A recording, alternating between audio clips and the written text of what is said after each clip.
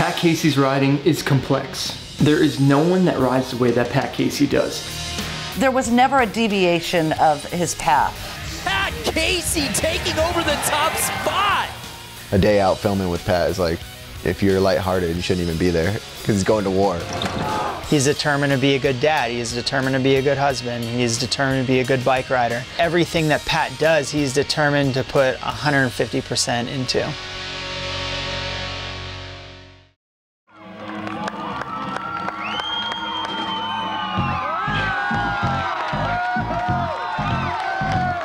Patrick was a very easy kid to raise, very energetic. He was crazy. He was a natural. He had a love for the bike. And so we decided to put him into BMX. So he started racing BMX at about 5. I really just like getting high in the air and jumping on my bike. That was the most fun for me. My parents have always been super supportive. Oh, no footer! Building little ramps as a kid. At age 10, there was a little report he had in the 5th grade. And it says, biking is my hobby, but when I grow up, I want it to be my job. It's so sweet. It's just, and all these little pictures of, it's just been part of him since he was a tiny. And then at 12 years old, my dad built me a half pipe in the backyard. He rode it religiously. From about 2nd grade to about 7th grade, he played tackle football. The biking was still #1 to him, and we were doing little competitions and stuff here and there, and he went to Woodward for the first time at 13 years old. They would tap you if they thought you were a good rider, and they'd invite you back for a free week, and he got tapped. The coach said, you pick football or BMX. At that point, I knew I had to choose BMX. Pat's escape was BMX. I think it was easy to go out in the backyard and completely forget about everything else that was going on. That's where he spent his high school years, in the backyard, and that's when he really took off through all these competitions. 2010, you know, Pat's starting to pick up some momentum. He made finals at his first Dew Tour ever. He showed up open qualifying. That being my first pro contest, I was definitely intimidated. I don't know, just performed. Pat was completely undeniable. He wasn't shy. He's pushing the big guys around, and they're like, oh, another 16-year-old kid's in here. He definitely got a lot of people's attention, and was like, who's this new kid who's on the course? Got to ride with Dave Mirror, one of his idols. Oh, he did quite well. He beat Dave, yes. I was shocked. If you could say you beat Dave Mirra in something, you've just won life. I think in everybody's eyes, him placing ahead of Mirra really just cemented the fact that Pat was going to be going places. And right after that, I was like getting hit up by all these companies. I got Monster, Fox, Vans, all at once. It was like, wow, it's really coming true. I'm really going to be a professional bike rider.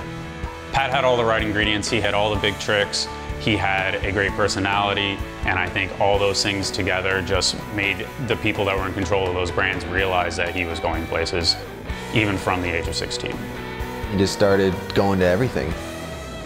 So 2013, there's an event called Dreamline. That might have been the biggest dirt jump contest to history, how big and gnarly those jumps were.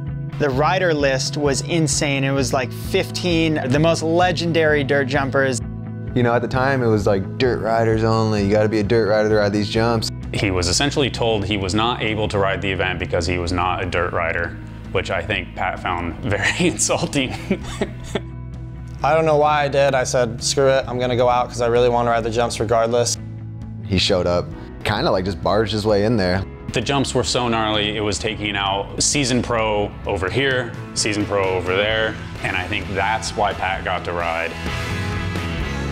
And Pat proved that he belonged there, one, and that he was, that day, better than everybody else.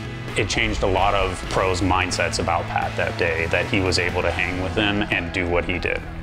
It was pretty ironic that he ended up winning the whole thing like nothing.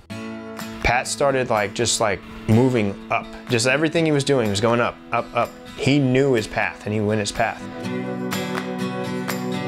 He grew up very fast. I guess you could say he knew what he wanted, and he had a woman that he wanted, you know, his wife, Chase. Patrick bought his house. He closed escrow the day he got his high school diploma.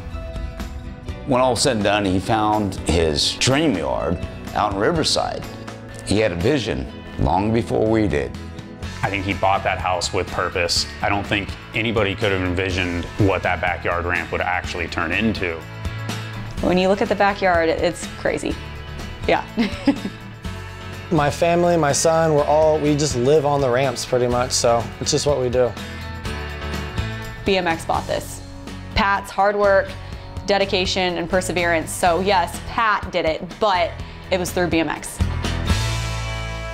Yeah, so Pat started doing these DreamYard edits. It's like the most unbelievably progressive thing that you've ever seen. You know, when DreamYard 1 came out, I was like, oh my God, this is insane. Like, this ramp riding is on another level. And then you watch it compared to the next one that came out, and it's like, this looks like a different guy.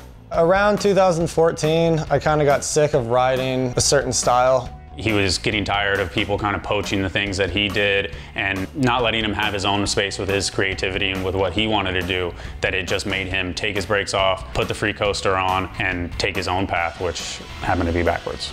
I think at the end of the day, I think Pat just wants to not only progress his riding, but progress the sport into a different path.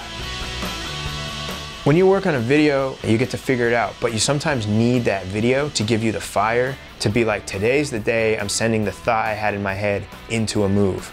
In the filming process of working on the DreamYard 3, his last trick, the fakie cash roll. What? I thought he was joking. What? Who's trying that? Nobody, because it takes just sending it. He just got melted, and he just couldn't stop. He wouldn't stop. Yeah, it comes down to you defeating the trick or the trick defeating you, really. Now you've started it, now you have to finish it. He's pure toughness and grit, and then he has all the skills, and those things come together to just like push the boundaries of like what's possible going forwards and backwards. The moment that he got it was like the last trick of the video, and it just felt like a victory for the whole project.